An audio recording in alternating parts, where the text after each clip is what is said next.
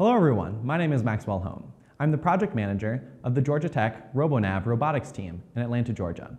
The RoboNav team is composed of approximately 60 members, split up across mechanical, electrical, software, and science subteams.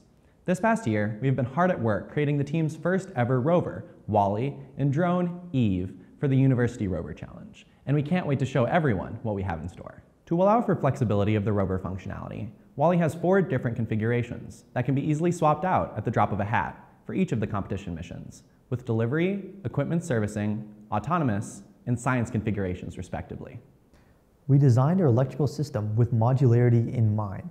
The system consists of 3 modules: the main box, science, and the arm module.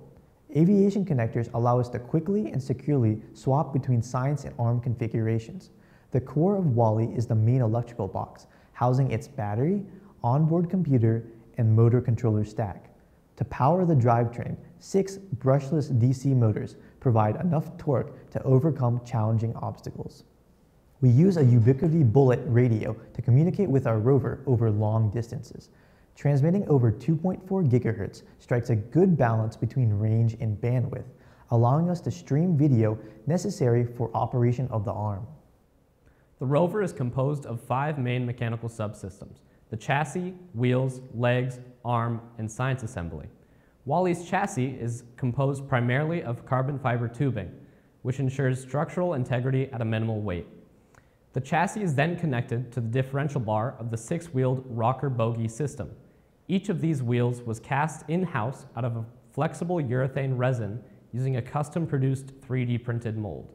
The drivetrain system allows for extensive terrain traversal capabilities of the rover, including sandy areas, rough boulder fields, and slopes of up to 30 degrees. Mounted on the front of the chassis is the 5 degree of freedom rover arm, which is used in both the delivery and equipment servicing missions. The rover arm utilizes a compliant gripping end effector, which allows the rover to grasp a wide variety of different objects with a maximum weight of 6 kilograms. To assist Wally in the delivery mission, our quad-rotor drone Eve is outfitted with a 3 degree of freedom arm that can be used to reposition the camera, as well as pick up and deliver payloads of up to 2 kilograms. Working together gives both Wally and Eve greater flexibility in surveying the field layout, locating payloads, and accessing objects in difficult-to-reach locations.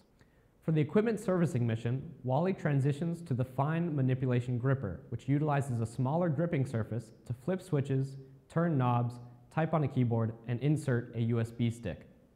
Our custom-built navigation algorithms use various nodes in ROS2 to estimate pose using GPS and IMU data fused into an extended Kalman filter, and plan a route to a given waypoint using a SAR, and navigate through that route. The system replans based on information given by depth cameras on board, and stops after reaching a Naruko tag or a waypoint, depending on the system configuration. Our web interface allows for a seamless monitoring of Wally's real-time status and allows users to configure those statuses. We also use Foxglove and RViz to monitor real-time video streaming from the rover to ensure that autonomous navigation is proceeding as expected over large ranges.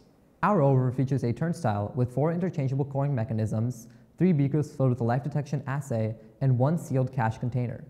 Wally drills into the soil with a core bit, extracts a sample, deposits it into a beaker, and then drops a temperature and humidity probe in the hole to gather more data. While the core is being extracted, an onboard camera captures the stratigraphy of the sample, and a 360-degree camera captures a wide-angle panorama shot of the area. For the life detection assay, we're using a anhydrous ethanol mixture. The cores will be placed in the mixture, and if there are alpha amino acids present, it will turn Rumen's purple. Since alpha amino acids are mainly a byproduct of life processes, detecting them provides a strong indication of life. Between this and the other capabilities that the rover possesses, we are confident that Wally and Eve can tackle any obstacle that the University Rover Challenge throws our way. Go Jackets!